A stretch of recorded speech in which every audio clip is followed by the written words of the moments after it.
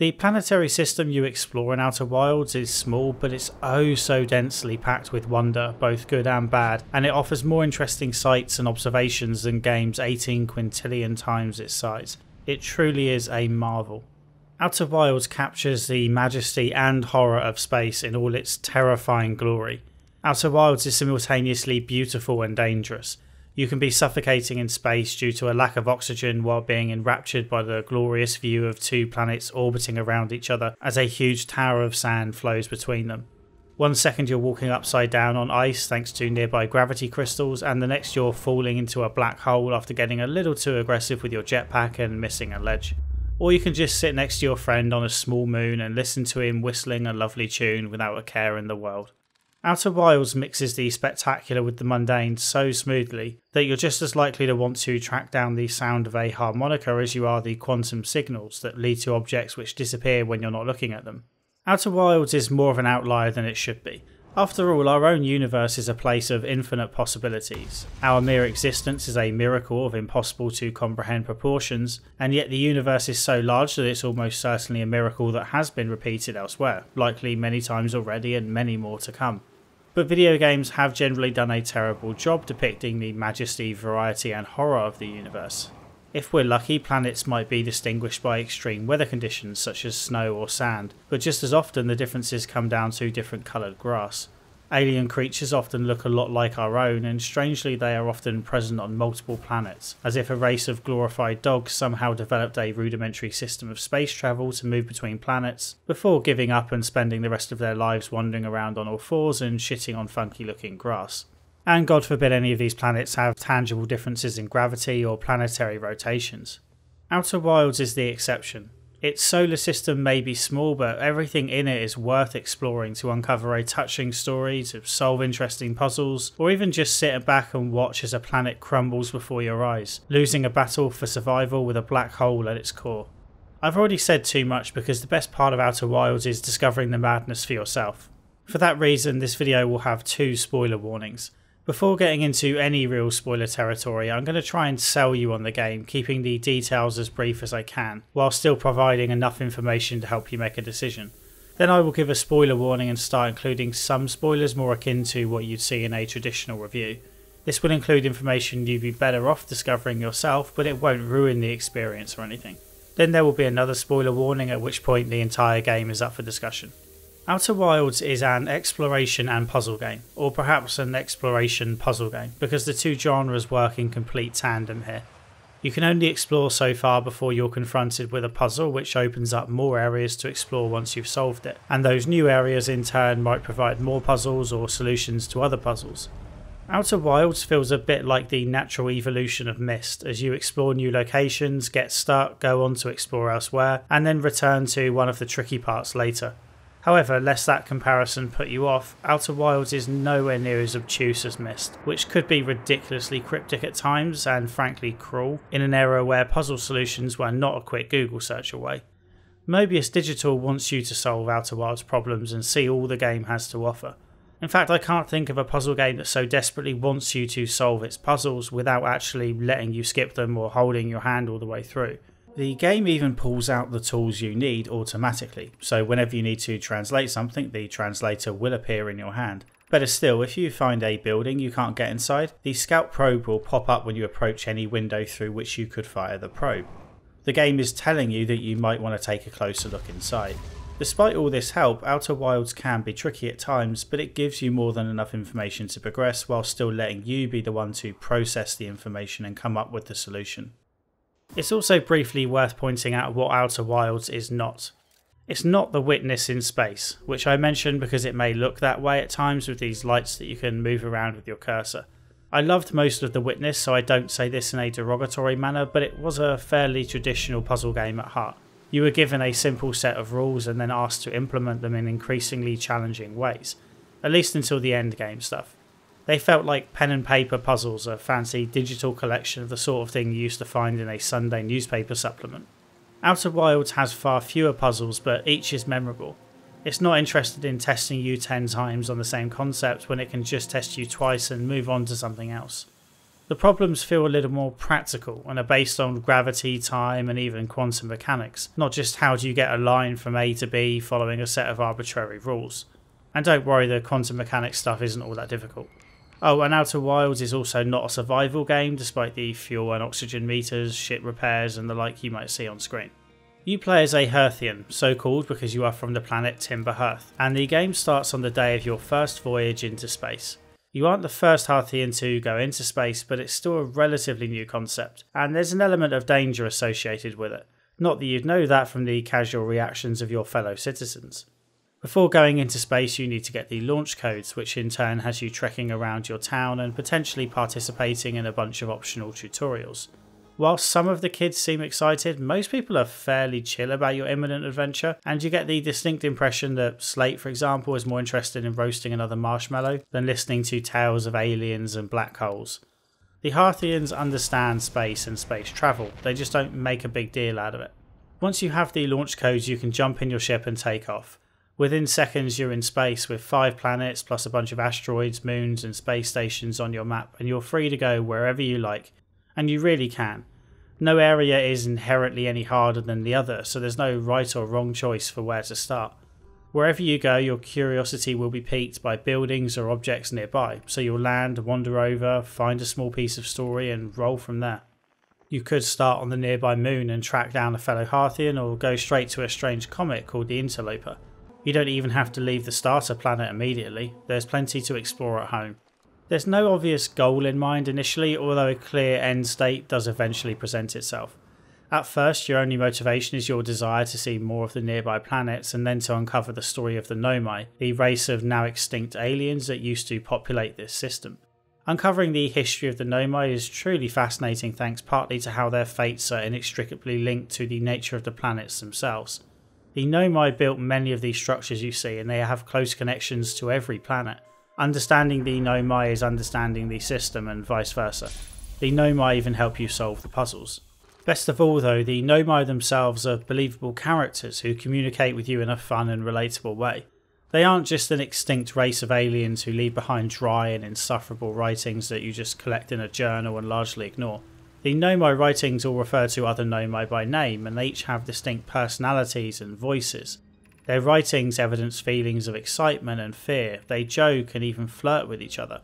They debate the ethics of their actions, and they manage to convey incredibly complicated principles in simple terms. I expect most people's prominent memories of Outer Wilds will revolve around the planets and puzzles, but for me it's moments like watching a brother call someone out for flirting with his sister that form the most memorable moments and made me care about a group of people I only knew about through squiggles on a cave wall. Outer Wilds is accessible, charming and at times challenging and completely different to any other game I've played. It's a game that makes me feel clever one minute by letting me solve problems involving quantum mechanics, and then stupid the next as I walk out of my ship without a spacesuit on.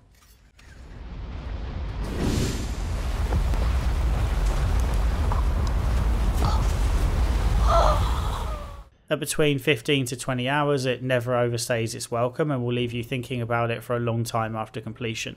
It's one of the best games I've ever played and my game of the year. Alright, that's the end of the sales pitch part of the video. I highly recommend you stop watching now and go and play it. However, if you want to know a little more but without full spoilers, then keep watching. This is your first spoiler warning. And with that said, the big thing I was trying to keep hidden in the last section is something you likely already know. Outer Wilds works on a 22-minute time loop. You start each loop waking up from a peaceful sleep by the fire where you see an explosion around a distant planet, and then you go about doing whatever it is you want to do. 22 minutes later, the star at the centre of your system goes supernova and wipes out everything in the system. You wake up by the fire and start again. No one else is any the wiser. Well, no one except another Hearthian on Giant's Deep called Grabo, who is also aware of the loop but is perfectly content to spend his time relaxing on or above his hammock. You and Grabo were singled out by Nomai statues during that introduction when it turned to look at you with ominous blue eyes. Whenever you die, either due to the supernova or an accident, you see the statue and your memories from the last 22 minutes flash before your eyes. The only thing you keep from each loop is information, both personally as the player and in your ship's log. There is absolutely no system of upgrades either to your spaceship or character, no shortcuts to unlock and no permanent changes to the world. Every 22 minutes the entire system is reset to exactly as it was except for the ship's log. If this sounds like some kind of harsh roguelite or roguelike experience, then fret not, Outer Wilds is absolutely not one of those. Each death is hardly a punishment at all, more a chance to reset and tackle things from a fresh perspective. Quite often, dying and starting back on Timberhearth next to your ship is a quicker way to get to another planet than backtracking to your ship from wherever you ended up on the previous run. Death was sometimes a punishment for my mistakes, but it wasn't a punishment for my curiosity. 22 minutes is a lot longer than it sounds, so you'll rarely find the supernova stopping you in your tracks. This is going to sound cliche, and I'm even rolling my own eyes as I say this, but you really do learn something on every run. By that I mean you learn something tangible and useful. I don't mean in the traditional roguelite sense where you play for 90 minutes and learn that, oh, you don't have enough invincibility frames to get through that attack, or oops, using that item actually kills you, better remember for next time. Learning in Outer Wilds is gaining actual knowledge that you will use on the next run to unlock something new. Looking back through my footage, I only found 2 runs where I stayed alive the full 22 minutes without finding information that changed the way I approached the next run. That explains why the time loop isn't a pain in the arse, but when a game includes a core feature like this, it needs to do more than just not be annoying to justify its existence. It needs to add something positive to the experience, and the time loop in Outer Wilds does that many times over. Before continuing, I want to point out that I will not be comparing Outer Wilds to Majora's Mask. Not because I'm actually capable of analysing games on their own merits, I'm certainly not above throwing cheap comparisons around if it helps, but because I haven't played Majora's Mask and I don't intend to. I'm aware that Majora's Mask may have done some of these things already, but I'm also aware that Zelda games are fundamentally boring and overrated. The time loop in Outer Wilds is crucial to the experience because nearly every location you can visit undergoes significant changes during the 22 minutes. This goes well beyond needing to meet a certain NPC in a certain place at a certain time. During the 22-minute loop in Outer Wilds, Brittle Hollow almost completely collapses into the black hole at its core, with its pieces ending up floating around a white hole at the edge of the system. On Ash Twin and Ember Twin, known collectively as the Hourglass Twins, all the sand from one ends up on the other, completely transforming the landscapes of both. Ice on the interloper melts and freezes again as it gets closer and further from the sun. These changes provide some spectacular views, but the real payoff is in the puzzles. I won't spoil the complicated stuff yet, but at a basic level you might need to think about when you attempt to access locations. So for example, if you need to get somewhere on Brittle Hollow, you might find it easier if you do it before half of the planet and the platforms you need to stand on are swallowed up by a black hole. If you need to get inside a building on Ash Twin, you might have to wait until some of the sand has made its way to Ember Twin to clear the way. The 22 minutes allotted to each run also makes sense when you consider the size of the planets and the system. I must admit, when I first took off I was a little disappointed with how small everything was. The system here feels like a glorified science project. You can imagine the planet supported on wires, and your ship, which is a rough collection of spare parts and probably held together by what I hope is strong sellotape, is probably flying around on a piece of string held up by a young kid. It feels like you're watching the results of someone playing around with toys like in the Lego movie, and that feeling never quite goes away, but I did cease to care about it, and I eventually appreciated the smaller scope. You can land on any planet within a minute of taking off, and once there it won't take long to get to where you need to go. Even outside of the ship you can run around the planets in a minute or two. By the time you've solved a simple puzzle and explored the environment for all the written and visual clues available, you'll have used up most of your 22 minutes and be ready to go somewhere else or take a fresh look at the ship log to see what further mysteries you've revealed. And that ship log will be your best friend. I'm sure it sounds a little silly to make a big deal out of what is essentially a glorified journal, but Outer Wilds would be a lesser game without it, and it nearly was. According to an interview with Alex Beecham for US Gamer, as of February 2018, Outer Wilds didn't have the ship log, and playtesters reported that they were confused as to where to go and what to do at any given time. After talking it over with his team, Beecham decided to add what were effectively the design notes for the game's puzzles into the ship itself. The ship log is incredible. Whenever you discover new information or even rumours, a new entry is added to the log and it's all linked in this easy to understand chart. When you first hear about the orbital probe cannon, an entry is added to the log as a question mark, and clicking on this shows the associated rumours. Following the rumours leads you to the cannon, at which point you will find the 3 modules, the control module, launch module and the probe tracking module, and these in turn are added to the log as question marks and then filled in once you've explored them. The 4 major mysteries are each colour coded, although ultimately they do end up blending together. As I said, Outer Wilds wants you to uncover its secrets, and as such it makes it clear when you've missed something from a given location. This is essential not just to completing the game, but to understanding and appreciating it. More than once I found myself spending 10 solid minutes just staring at this mind map, wrapping my head around the discoveries made in the last run and working out how they're linked to what I had already uncovered. This is challenging enough to do with the ship log. We're talking about a game with quantum mechanics, warp holes and long dead alien races after all. Oh, and the story is told in a non-linear fashion because you can go wherever you want from the start, so there's no telling when a player will stumble upon each piece of information. The log is crucial, and I hope other developers make more effort with their in-game journals in future instead of just listing quests under different headings. Without this log I wouldn't have grasped the detail so clearly, and the ending wouldn't have had the same impact as a result. And the ending really did hit hard in ways I wasn't expecting for a story about an extinct species. No matter what planet you go to first, you start uncovering information about the Nomai, a race of three-eyed aliens who arrived in this system following a signal from what they call the Eye of the Universe. Unlike the Harthians, the Nomai are a curious bunch. Exploration is in their blood. It's a calling, a desire impossible to ignore. Unfortunately, in this case, the hunt for the Eye led to their vessel crashing into a strange entity known as Dark Bramble. 3 escape pods were launched, landing on various planets throughout the system. Although the Nomai aren't the type to settle down, they realise that the only way to continue the hunt for the Eye would be to lay down roots in this system and work together to build a society that would eventually be capable of creating the technology to find the Eye. And so they did. You can find traces of their civilizations all over the system. What happened to them, however, is a bigger mystery, as are the black rocks that move when you look away from them and the weird device around Giant's Deep. Not to mention the location of the crashed vessel, the contraption orbiting the nearby star, and whatever weird experiment was taking place at the Hourglass Twins. The puzzles in Outer Wilds are mainly about gathering and understanding information about the Nomai and the world around you. Early on, many paths are locked off either through literal locked doors or insurmountable environmental obstacles, but clues elsewhere will typically point you in the direction of a secret path to your destination. As you progress, you'll need a much deeper understanding of the game's systems and tools. For example, the Scout Probe is useful for taking pictures of what lies ahead down certain paths or in rooms you can't reach, but it also provides a signal for you to track, which can be useful when dealing with objects that don't necessarily stay in one place. Even the traditional puzzle sections are there as a learning tool more than an arbitrary test you must pass. Remember, you don't technically have to beat any puzzles to complete the game.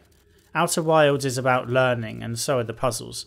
In the Tower of Quantum Trials, you're tested on your understanding of quantum objects and how they move around when unobserved.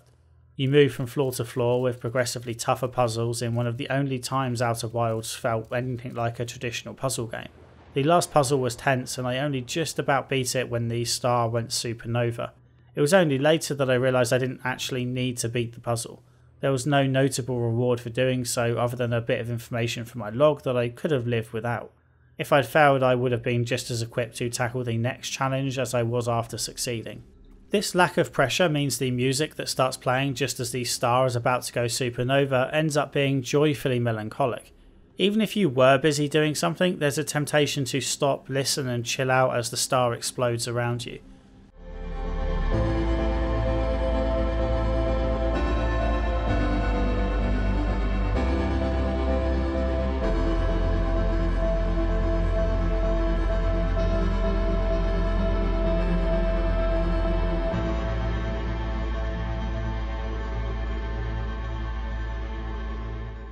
The music is so relaxing that even if you have time to go elsewhere, you might be tempted to whip out the signal scope and tune in to Outer Wilds Ventures and listen to Feldspar playing the harmonica or Esker whistling.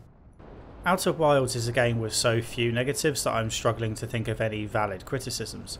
The visuals won't be to everyone's taste, I suppose. I mean, I love it, with the exception of parts like the Tower of Sand or the Cyclones, where things can look a little rough once you're inside them or up close. I suppose the game could have used a more in-depth tutorial on controlling your ship, especially when it comes to traversing from planet to planet. It's surprising how early you have to start slowing down when approaching a planet, so more often than not I would use the autopilot. Although even that has issues and it won't hesitate to send you directly into the sun if your goal happens to be on the other side. I appreciate that flying a spaceship should be challenging, but come on, it's not rocket science. Landing can be a bit fiddly as well, but it really doesn't matter all that much. You can repair the ship in seconds, and the 22-minute timer means you often only need to use it once per run anyway. So yeah, you should absolutely buy and play Outer Wilds if you haven't already. Everyone has different sensitivity to spoilers, but if you think knowing about the secrets in Outer Wilds would negatively affect your enjoyment in any way, then stop watching now. This is your final spoiler warning. One of the most impressive parts about Outer Wilds, and the reason I want to get into spoiler territory, is the way all the separate threads link together in the story, and how natural the discovery process is. As a reminder, the 4 separate stories marked in your log revolve around the orbital cannon that explodes around Giant's Deep at the start of each loop, the location of the Nomai vessel that brought them to this system in the first place, the mysterious quantum objects, and the Nomai project on the Hourglass Twins. Despite being scattered across the system when their ship crashed and when they launched their escape pods, the Nomai never gave up on their plan to reach the eye of the universe. They knew the eye must be close because of the quantum moon. The quantum moon moves locations when it's not being observed, hanging out at each of the 5 major planets in the system. However, it occasionally disappears completely. The Nomai theorised that the mysterious 6th location is the eye of the universe itself, and therefore the eye must be close. Unfortunately, close in the context of space still leaves a hell of a lot of room for error, and their attempts at tracking the moon to this 6th location all fail. The Nomai considered launching a probe into deep space, but the chances of them finding the eye with one probe were slim, and the resources and power required to launch a probe to the outskirts of the system meant it wasn't something that could be easily replicated. Their first major breakthrough was the discovery of a wormhole that transports people from one end of the system to the other. The entrance to this wormhole is the black hole at the centre of Brittle Hollow, and the exit is the white hole at the edge of the system. The Nomai adapted this technology to create their own warp points, which let them move between the various planets, ensuring that the initially separate groups of Nomai were able to work together once again. The warps were also used to transport raw materials such as metal ore between planets. The Nomai were careful not to completely strip planets of raw materials, noting for example that Timber Hearth had a race of 4-eyed creatures currently living in the oceans, but that one day might evolve to live on the land. This warp technology led to another major discovery. One day a Nomai used the warp drive and the instruments detected that he somehow arrived at the exit shortly before he'd entered. The time difference in arriving and departing was almost imperceptible, and initially the Nomai thought their instruments must just be faulty, but after further tests they proved that the warp holes do indeed send you back in time ever so slightly. This gave them an idea. What if that element of time travel could be boosted to something more practical, like say 22 minutes? In 22 minutes the Nomai could send a probe out to any given location to have it look for the eye of the universe, and then the probe could send the information back to the Nomai using the warp technology. This information would reach the Nomai 22 minutes before it was sent, and crucially before the probe was launched. If the probe didn't find the eye, which it likely wouldn't, then the coordinates could be changed and the probe would be sent to a different part of space, where again it would send the results back in time. This would be repeated as long as necessary. There's just one tiny problem with this plan. The amount of energy required to create a time differential of 22 minutes is enormous, and the Nomai determined that the only way they can generate the amount of power required to send information back 22 minutes is to cause the sun to go supernova. The Nomai really want to reach the eye of the universe, so they went ahead and built a stun station to blow up the sun. It's not quite as bad as it sounds because the Nomai also built a failsafe in the form of the Nomai statues that would record people's memories so that they would know they're in a time loop.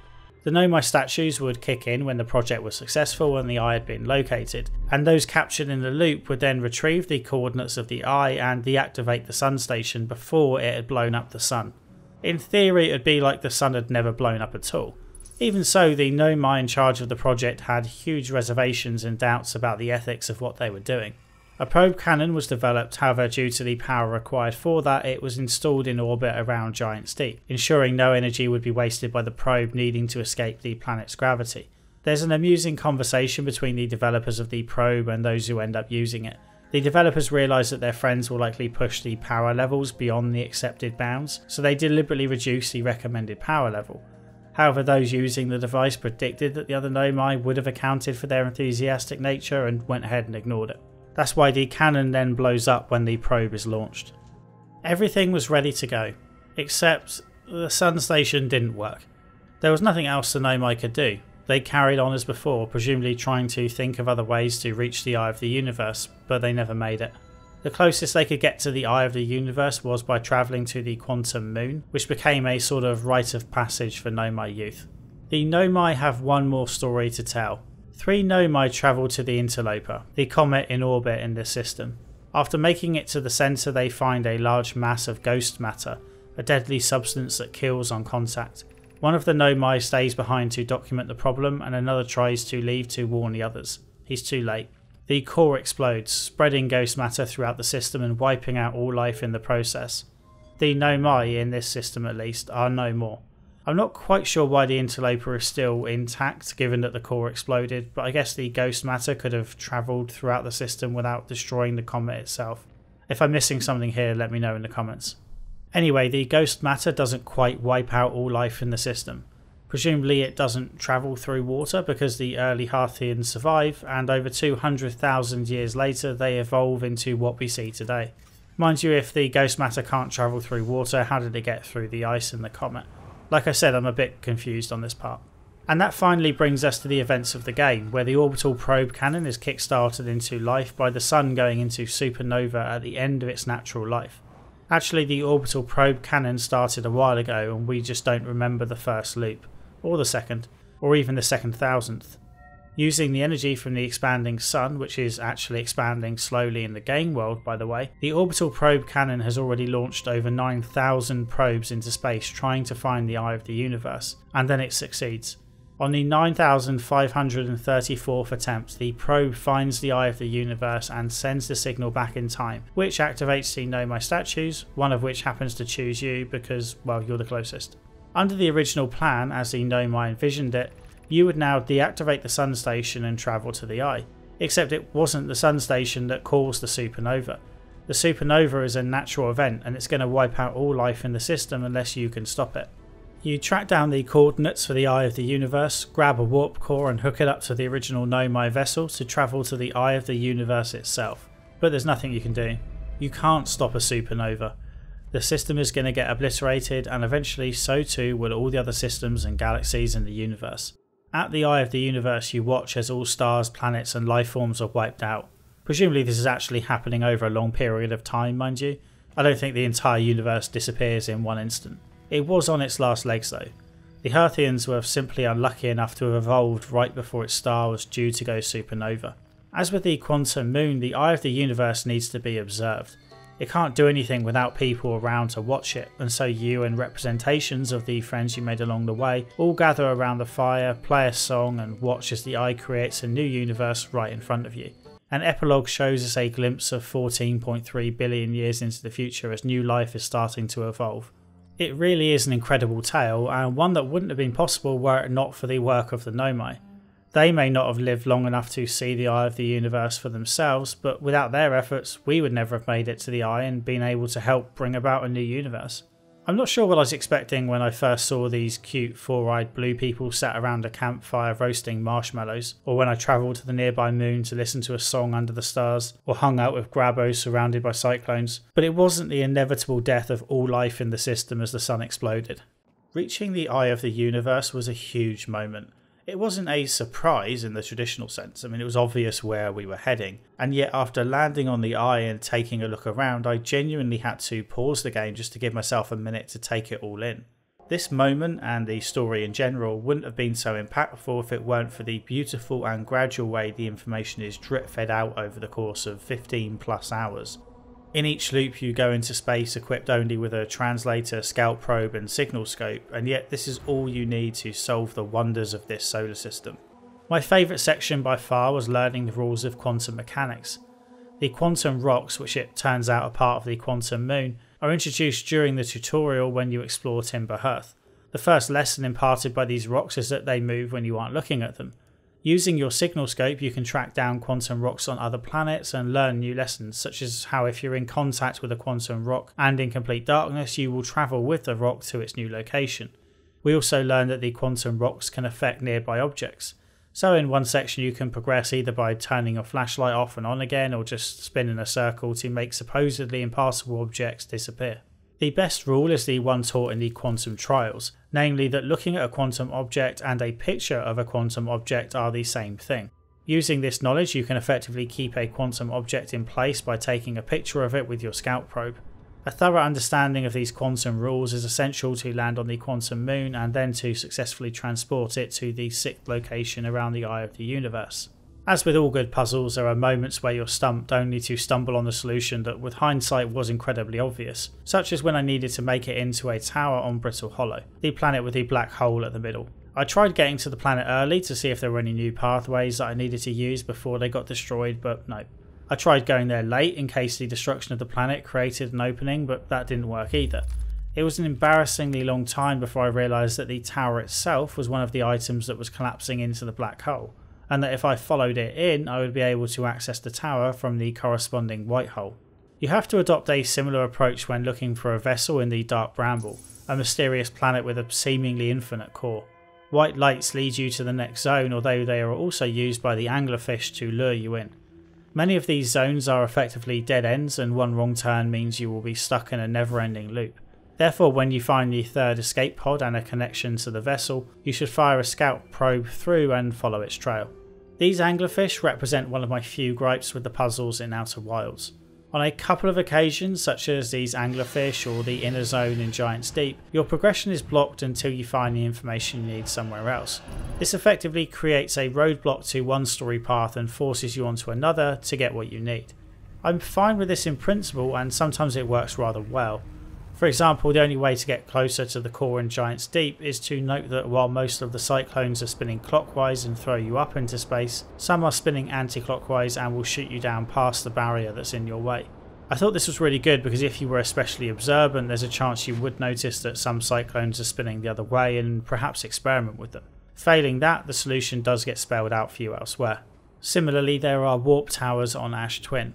These towers around the equator all send you to another destination. You'll likely learn how warp towers work by falling into the black hole and stumbling into the only thing you can access in deep space, and noting that you can warp to another place just by looking up at the ceiling when the destination planet is aligned with the roof. From here you might realise that the towers on Ash Twin represent other planets, and each has a ceiling that looks like the one in the White Hole Station. If you don't notice, you'll again have it spelled out to you later. In the case of these cyclones and the warp zones in Ash Twin, you could stumble upon the solution by accident, either by going into the one cyclone that happens to be spinning anti-clockwise, or by looking up at just the right time in the right place. However, it's unlikely. Unfortunately, with other puzzles, Mobius Digital seems to be overly paranoid that the player might stumble upon the correct answer by chance, and it makes things incredibly annoying and fiddly to compensate. Take those anglerfish. The first time you try to reach the vessel, you will likely pass through a pod and straight into 3 of the fish. You might be able to back up in time, but chances are you'll be eaten and have to start again. Similarly, you won't be able to get to the core of Giant's Deep without knowing how to get past the electricity surrounding it. It was a long time before I found the solutions to these, and when I did it was a bit underwhelming. The anglerfish are blind, and therefore you can get past them by not making any noise, and you can get into the electric sphere by hiding away inside of jellyfish. I guess the problem Mobius was worried about with these solutions is that players could find them by accident. The fish are often asleep anyway when you first see them, so it's natural for you to stay quiet and make your way past them. Likewise, the jellyfish will probably attract your interest, so you might try to swim inside them anyway. In order to stop you getting past these obstacles by accident, Mobius decides to make the whole thing awkward instead. The anglerfish are all blocking the entrance in a way that makes it incredibly difficult to get past them, even if you do know you have to stay silent. Weirdly though, you can basically clip through them. The jellyfish are also fiddly enough that the first time I tried to get inside I just ended up getting electrocuted, and thought perhaps I had to do it while in the ship, but that didn't work either. I got there in the end, of course. It was just more annoying than it should have been. With these puzzles I knew exactly what I had to do, and yet the game wouldn't let me do it. Likewise, there's the quantum moon. To land on the moon you must have a picture of the moon visible when you approach, otherwise you'll just fly straight through it. This is because quantum objects have to be observed. Except if you're flying straight into the moon, you kind of are observing it by default, so why can't you land on it without a picture? The answer is that the game doesn't want you doing this until you know the quantum rule about observation, and this is its solution. My only other puzzle complaint is that there can be the odd bit of time wasting, such as when you have to wait for certain towers to become available, or for sand to fill up before you can move on. These are the exceptions and not the rules though. In fact, if you do find yourself having to wait around, there's a good chance you actually need to go and do something else first, such as moving the black hole tower into position before warping there. As you get near the end of Outer Wilds, you do start to see how the sausage was made a touch. I loved how the story came together no matter where you started your adventure, but one of the major ways it does this is by including the same information in multiple places on the projection stones, which is effective but a bit dull. But then you see how much effort and flavour text surrounds every little thing. For example, you aren't just told that the anglerfish are blind through a random note. You discover how the children used to play a game where one of them would be an anglerfish and chase the others, and how they ended up incorporating the anglerfish's blindness into their game, which the parents found cute. The jellyfish secret was revealed because someone was determined to experiment with them as a food source first. Outer Wilds provides many little moments like this. The exploration leads to puzzles, which leads to little details about the Nomai and lives long since snuffed out. With the exception of duplicate text and a couple of puzzles, I can't think of any wasted time in Outer Wilds. I enjoyed reading every line of Nomai conversation and checking out every new building. It's densely packed in a way that so few open-ended games manage to be, and credit must go to Kelsey Beecham for the consistently high quality writing. Outer Wilds makes most other space games feel tame or at least uninteresting by comparison. You can hop from platform to platform above an all-consuming black hole, wait for the sands of time to trickle from one planet to the next until all its secrets are revealed, or explore the inside of the comet that wiped out all life in the system. Or you can just sit down next to Slate and cook marshmallows over the fire, waiting for the inevitable blue blast of the supernova to consume you all. There's no bad way to spend each 22 minutes in Outer Wilds. Whatever you do is bound to enchant. If you've made it to the end of this video, then hopefully that means you've already played Outer Wilds, but if you've been a little naughty and watched it anyway, I implore you to play this game. It is absolutely incredible. It's my game of the year without a doubt. An unbelievable experience that is hard to put into words, hence I bumbled my way through this video. If I've convinced even one person to buy it, the whole thing has been worth it. On that note, if you enjoyed the video, please consider hitting like, subscribing and sharing wherever appropriate for a few new eyes on the video. And don't forget to let me know what you thought in the comments, especially if you know what the deal is with Dark Bramble. I feel like I've missed a bunch of information about the nature of that planet and its existence. Also let me know how many times I accidentally referred to Outer Wilds as the Outer Worlds. I have a Patreon if you feel like donating. This gets your name in the credits and a Patreon role in my Discord server, which is open to all. I should be able to get out another video in December. January will hopefully see the return of the History of Isometric CRPG series, and then I will finally get the Witcher 3 video done. Okay, until next time, cheers.